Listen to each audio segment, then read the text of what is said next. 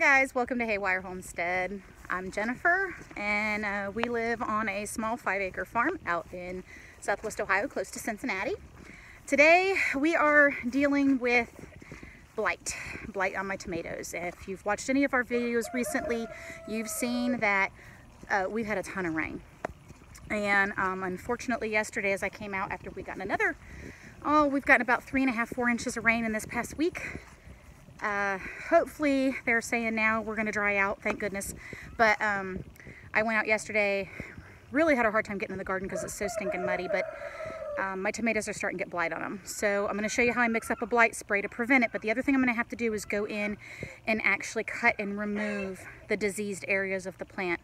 I'll cut those off, trim those off, put them in a bucket, and then I will actually dispose of them in the trash. I do not put those back in my compost because I don't want that going into my soil as my compost breaks down and then spread that back onto my garden.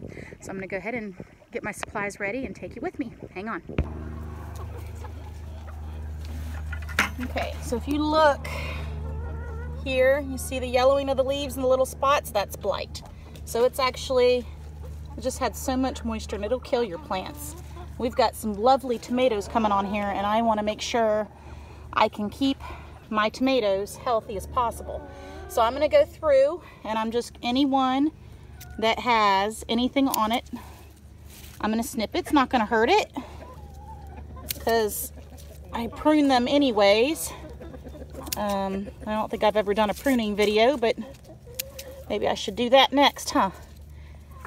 And any of them that have any disease on them, I'm just going to get those out of there. And this is just from the excess moisture. So I'm going to go on down the line and do these, and then I'll show you how I mix up the blight spray.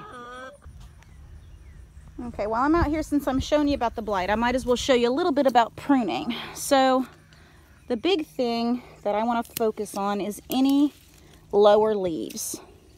I don't want any leaves touching anything down where it's going to make contact with the soil.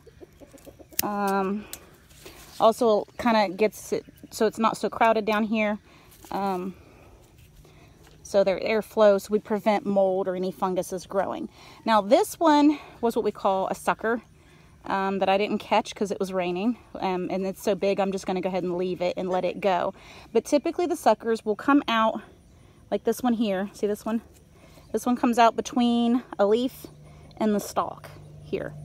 So here's the leaf branch and there's the main stalk.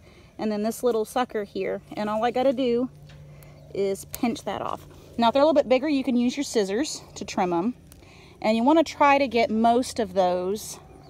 There's another one here. You want to try to get most of those because they'll make another branch, and while that makes your tomato plant nice and big and lovely, it takes more energy away from it producing the fruit. So I trim out. They don't have to be big, bushy, beautiful tomato plants. I've had big, bushy, beautiful tomato plants, and they didn't hardly grow anything because they put so much energy into growing the plant itself that they weren't putting energy into growing the fruit for me. So, all right, I'm going to show you what I do for my blight spray, and you just get one of the little small, I think it's a 1.5 gallon sprayer. You can get these at Lowe's. Of course, I mark mine individually. I have one that's my blight spray, and then I have another one that I use that has a neem oil mixture for whenever I have pests. So in this, you're going to mix up about 3 to 4 tablespoons of baking soda, a couple of drops of Dawn, or you could use Castile soap or something like that as well, a few drops just, and then you're going to use 1 to 2 tablespoons of oil. You can use vegetable oil. I don't even keep it vegetable in the house, so I use olive oil. You mix these up, shake it really well, and you'll want to shake it occasionally as you're applying it. Now, when you apply a blight spray, you want to do it in the evening as the sun's going down.